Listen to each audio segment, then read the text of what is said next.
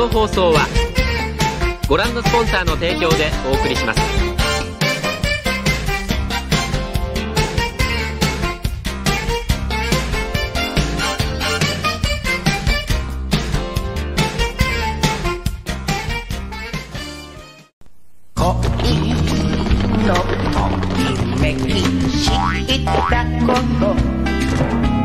忘れはしないあの日のこと甘いメロディー聴きながらお互いにおかえりなさい。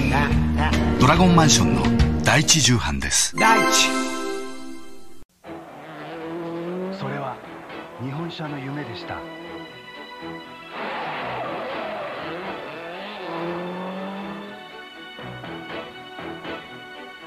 世界ラリー選手権日本車初の3連覇。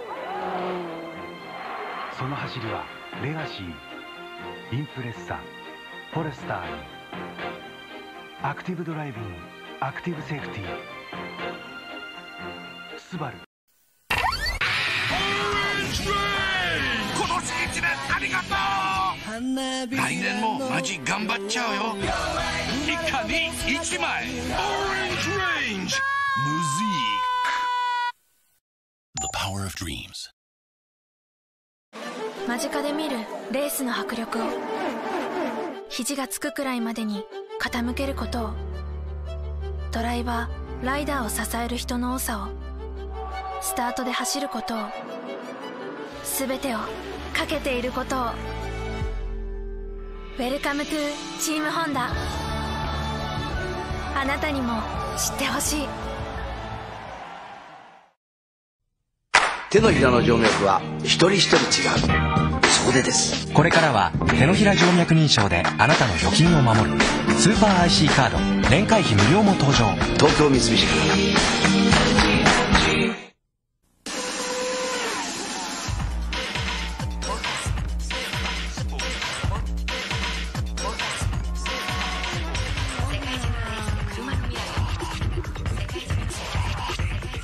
車の未来を。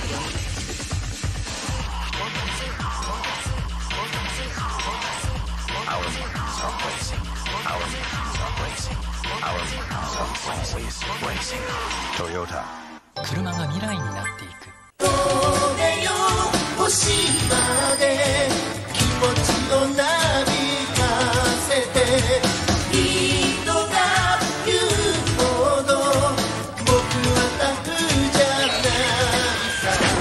君の一瞬だけど確かに夢を追い越した。唇からエプソン。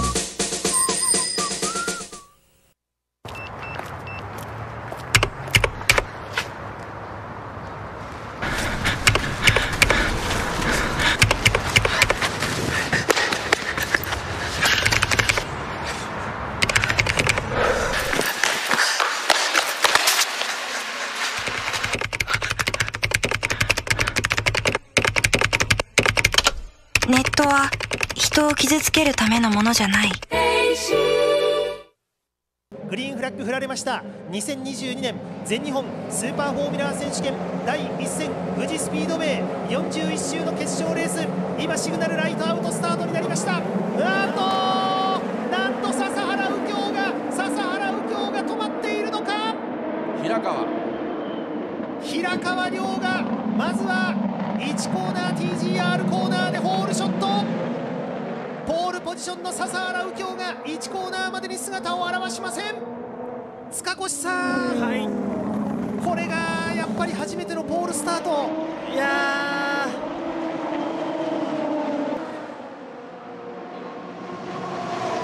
これいきますね。はい、オーバーテイクシステムを使いました。サッシャ・フェネストラズが富士スピードウェイの今メインストレートでパワーアップをして平川亮を捉えて待望のトップに躍り出ました。これは何か右のフロントがおかしいですか。リアです。パンクですね。パンクですか。そうですね、左のリアが潰れてますね。そこで前に出ようというところで野尻がピットに入りました。トップ4台はそのままステイアウトをしています。トップ4台はステイアウト。5番手の野尻がまずは真っ先にピットに入りました。さあここはメカニックの腕の見せ所。短いピットストップ時間で車をコースへと送り出していきます。練習に練習を重ねている成果が出される瞬間。野尻選手良かったですね。自分より前のグリッドの人がこれ前入られるとですね、また抑えられますから、そういう意味ではいいところに入ったんじゃないですか。おっと、さあここでオーバーテイクシステムを使った、サッシャのリアが落ちてきてるんですね。そして平川亮がサッシャ・フェレストラズをここで再び捉えましてトップを奪い返します。レースが動きました。メカの腕の見せ所でもあります。毎日連日タイヤ交換ピット作業をしている。落ち着いている。ミスはない。7秒2のピットストップタイム。右フロントの方の落ち着いた、すごい今、冷静に対応しましたね。さあそして近いですね。近いところにはいる。近いところにはいる。オーバーテイクシステムを使って300キロオーバーからフルブレーキングで今平川の前に出ることに成功しました。裏1位から正真正銘のトップ浮上ということになりそうだ。早く抜かないと野尻選手のペースに飲まれる。さあメインストレートに戻ってきた。平川亮がオーバーテイクシステムを使っている。完全にここの周で仕留めるつもりだ。そして野尻がやり返してディフェンスに今度はオーバーテイクシステムを使っているが、サイドバイサイド並んでいる。並んでいる。さあ並んで TGR コーナー1コーナー。野尻がここは守りましたか。野尻が守っている。おっとサイドバイサイド、タイヤとタイヤが触れ合いそうだ。さあそしてコカ・コーラコーナーインサイドを取っているのは野尻だ。このなかなかチャンスがこれだけのプロドライバーの中でそうそう少ない中で1回落としたのはどうなんですかね。これね決めたかったですよね、平川選手としては。おっとそして今度はセクター3のところで平川、ここはセクター3で TR スープラでいった。前に出ました。オーバーテイクシステムを使えないこの時間帯で平川亮がセクター3の上り坂でトップに浮上です。素晴らしいですね。この2022年の開幕戦、平川亮によってチャンピオンチームらしい力強い走りで勝利を挙げる瞬間近づいてきています。まだ富士山は見えているか。霊峰富士を望み、最初にファイナルラップの最終コーナーを立ち上がってきた平川亮。前も後ろももう振り返らなくても前を見ても誰もいない。その平川が最後ぶっちぎりで勝利のチェッカーフラッグを受けました。星野和義監督が昔よくやっていたぶっちぎりレース。5秒6、2番手を突き放しての平川亮あっぱれな今シーズン初優勝。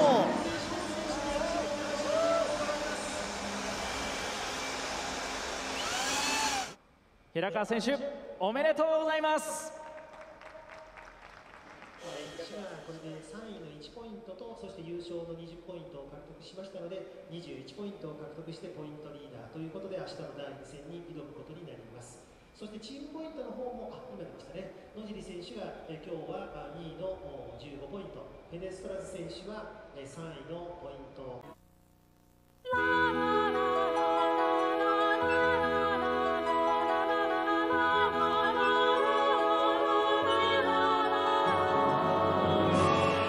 日本列島北南日英のある町の美しい朝です。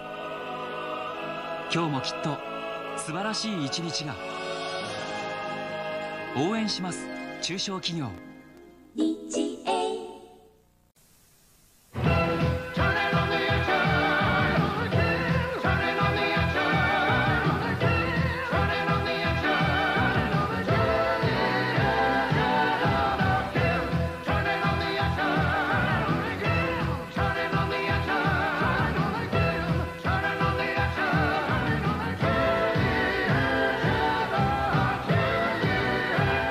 王道派のタバコロスマンズ。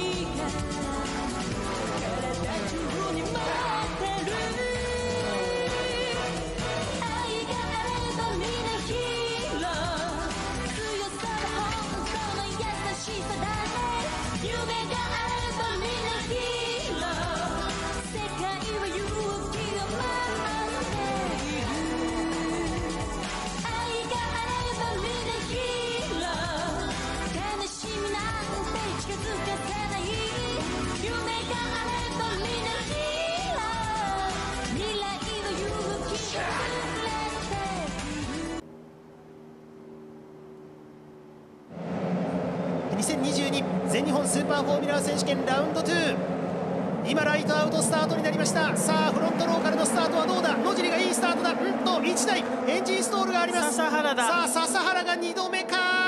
トップは野尻智樹がホールショットを取りました。 TGR コーナー1コーナー、なんと第2戦も笹原が塚越さん、いやーエンジンストールでした。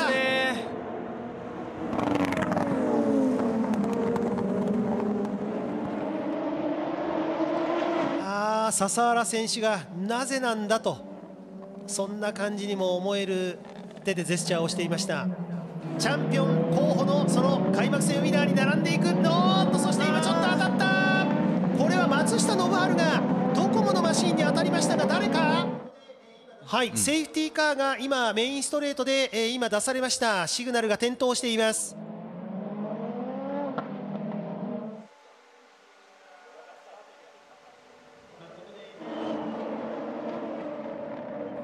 さあ先頭はアドバンコーナー、ヘアピンをつく。おーっとどうした。サッシャ・フェレストラズ、なんだ。これはちょっと変だぞ。またサッシャ・フェレストラズにトラブル発生だ。そしてルーキーとベテランの争いだ。最年長ドライバーとなりました小林可夢と、そしてルーキードライバーであります三宅敦が果敢に挑んでいく。ピットに先に入った、ジュリアナ選手を見ながらのタイミングを見計らなきゃいけないんですけども、今ジュリアナ選手の方がちょっとタイムが速いので、メインストレートでここでトップ入れ失礼、カーナンバー20番の平川が山下を捉えていきました。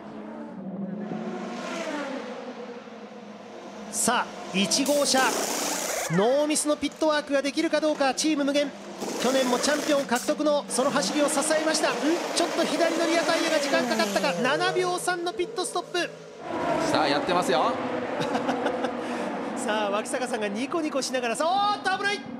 今これはタイヤとタイヤが当たりそうでしたが、サイドバイサイド、おお右京って今絶対言ってますね、カムイ選手は徐々に寄せているようにも見えますが、小林可夢選手はすっと今避けました。オーバーテイクシステムをここで使う。逃げに打って出るオーバーテイクシステムを使う。セクター1で全体ベストタイム。そしてまだ使っている、まだ使っている。もうこれ押しっぱなしですね。押しっぱなしでも最後までいけると思います。はい、やはりこの集中力、そして戦略、すべてにおいてチャンピオンはすごかった。今日の午前中の予選のポールポジションのリカバリーのポールポジションから見事これぞチャンピオンという走りで決勝レースを制しました。1号車野尻智樹が今季初優勝。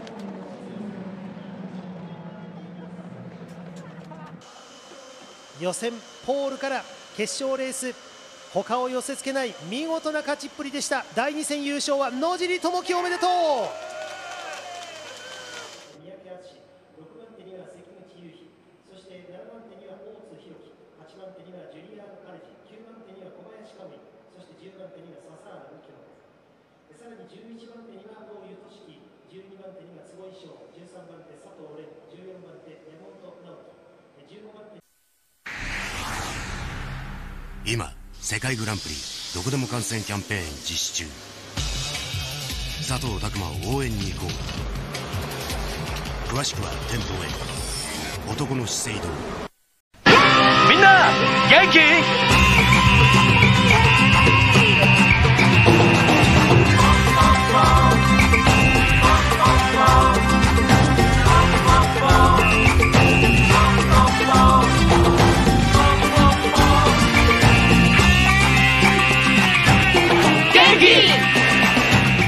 疲れにポポン、ビタミンとカルシウムが効く。元気新ポポン S 錠。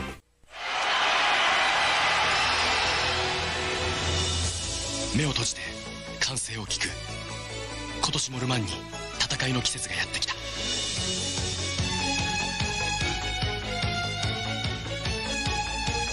夢、好奇心、情熱、理屈じゃないんだ。日本石油です。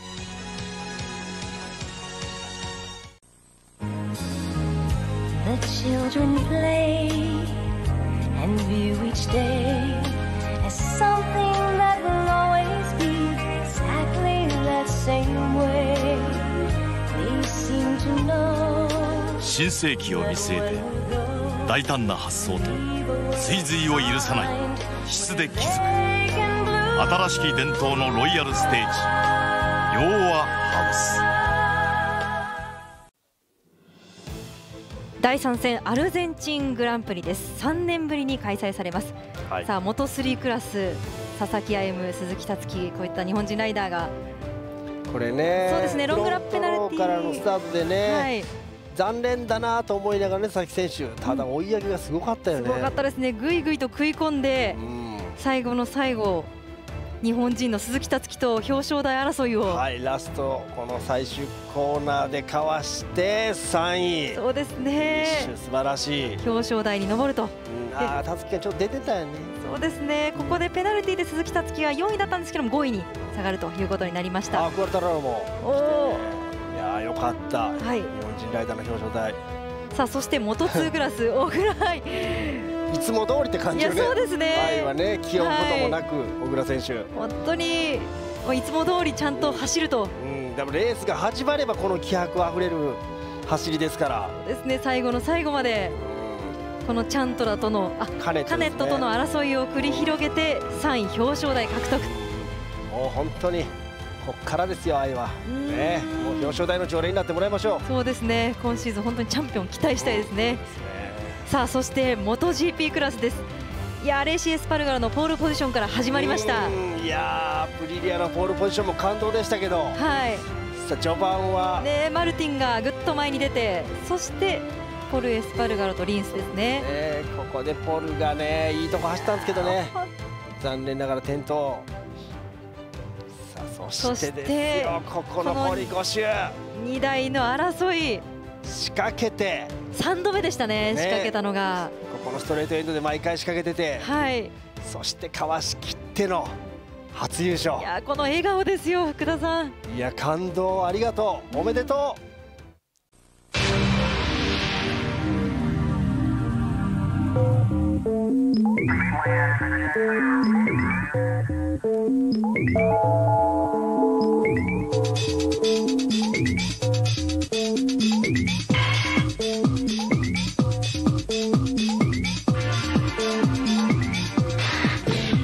勝利を重ね進化を重ねる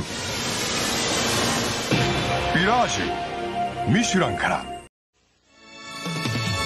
りも激しく、夏よりも愛しく抱きしめて。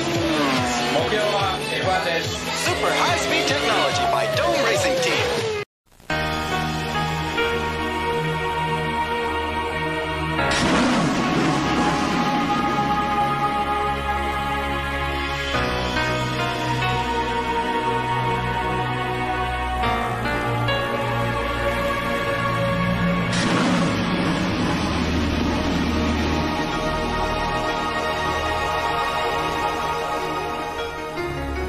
スポーツホイールはギア。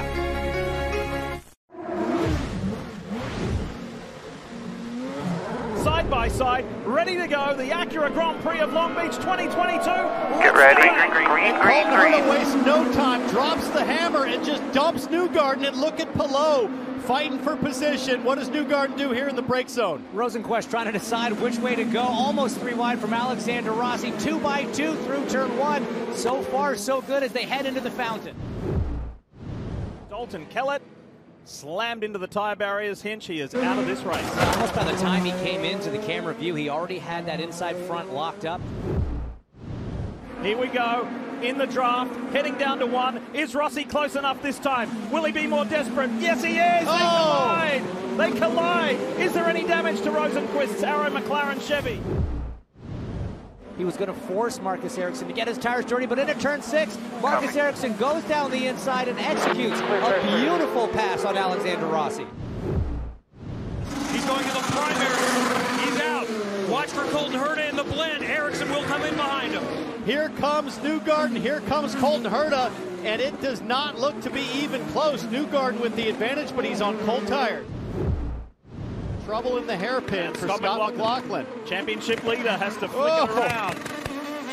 That was some handy stuff right there. He's coming up behind Tatiana Calderon and just clips the inside wall. Right rear. Group 1 to see Colton Hurd on the wall. Colton Turn Hurd 9. will not defend his race win. Here we go on the brakes. Bit of a hits that bump there, bottoms out, big brake lock, and just was just holding on. I mean, could not get that tire. You see how aggressive that bump is. It is. Lifts the tire off the ground, it locks up, and off you go.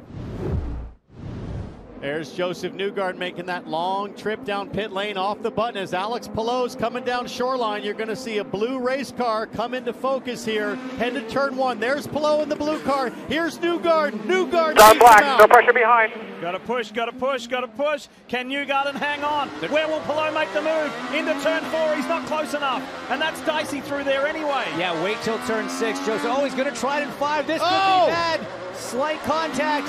He's on the outside for turn 6. It's power to Newgarden here at this left-hander coming up. Some overtake. Still there, still there. These guys know that this is the battle for the win right here. Newgarden needs to get tire temperature to hold him off. He's almost home free here, Kitch, in terms of tire temp. Here comes Palou for another run. Oh my goodness. 5 trouble, guys. Simon Pagenaud is in the garden, side by side with Takuma Sato for some gardening work. Right at the fountain. Here we go. Joseph Newgarden at the head of the field. Has Alex Palou got anything for the Team Penske driver? And Chevrolet going for 3 consecutive wins in a row. Can Honda spoil the party? This is where Romain Grosjean is going to have some advantage in this slower section on those red sidewall tires as they come from turn. Marcus Ericsson in the wall. He keeps it going, but that will be a game over. No! And he takes out Dixon. His teammate hits him from behind. Marcus Ericsson, when everything was looking so good, smashes the wall. Got a great run. Lucid with 11 on push to pass. Got a great run. Palou makes it hard for the Frenchman. Grosjean wheel to wheel with the Spaniard again. Now he's going to try and squeeze him over a little bit. Power to Grosjean, second place. With 11 laps to go, make it 10 from here. Big crash, Jimmy Johnson and rookie David Malukas, turn 8. What kind of a launch off turn 11 does Joseph Newgarden get? His team president just said he's so pleased with him. Grosjean's looking antsy. He wants to go with him. The green flag. Wants to go, but Grosjean gets an excellent launch to go with Joseph Newgarden. Will he have enough to make the move at the restart? That's a great jump. Push to pass is disabled for 2 laps, or for 1 lap, sorry, after a restart. He's going to try to make it work on the outside. Those front tires are going to be good on the brakes, but Joseph holds him off as Pato O'Ward goes by Scott Dixon. Pato O'Ward with the big send. Now this was the tricky part of the track on the last restart for Ericsson. Watch these guys just dance carefully through here. But now we see Takuma Sato on the wall in turn 8. Oh no, with 2 laps to go, are we going to finish this thing with caution? Joseph Newgarden is a Long Beach Grand Prix winner. Long Beach, guys. Long Beach. It's been a while. Thank you. Watch the Honda Indy Grand Prix of Alabama Sunday, May 1st at 12:30 p.m. on NBC.